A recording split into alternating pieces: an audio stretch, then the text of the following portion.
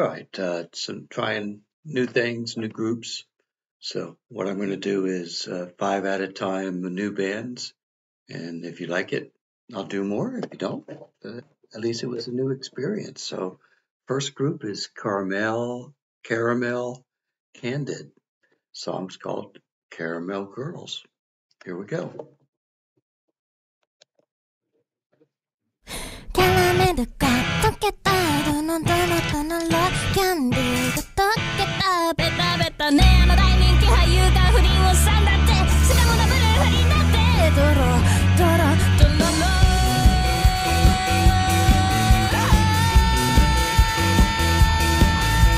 テレビはもう見ないネットニュースは中傷ばっかりねえ私とチューしようよ子供がかわいそうにしたのはお前の駆け込みベタベタベタベタベタ All right, couple quick notes in the beginning. I figured out how to get my words up, I think, so I can see it in English. Definitely, it's amazing how much Band-Maid has influenced female Japanese heavy metal bands. I like that. It's okay. Some of them start off like that and then change, but others don't, but that's fine.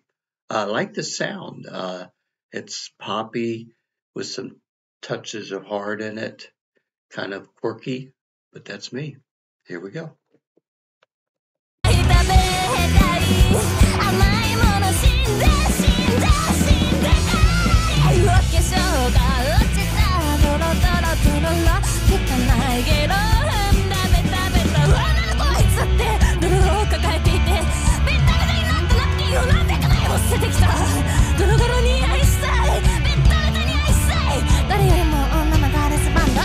Candid.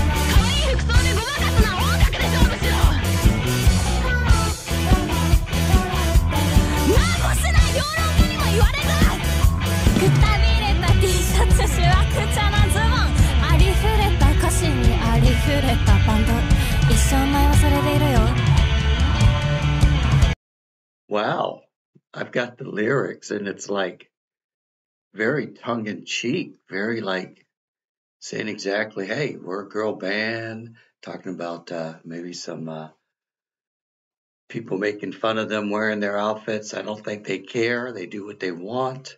Maybe a little lesbianism, I don't know.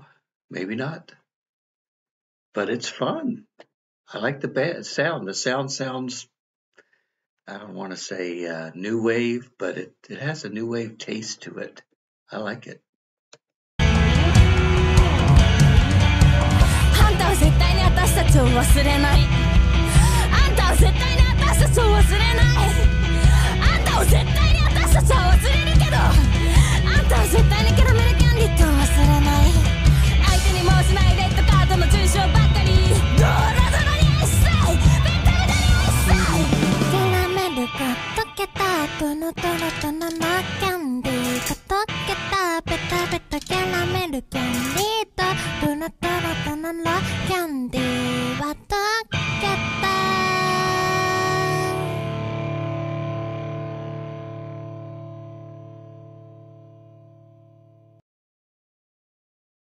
Well, I love that. They were a little different. Definitely tongue in cheek, which I like. Don't take themselves too serious. Good voice. Love the lyrics. I was so happy to figure out how to do that. So that was exciting. Little attitude, all good. Did you like it? I did.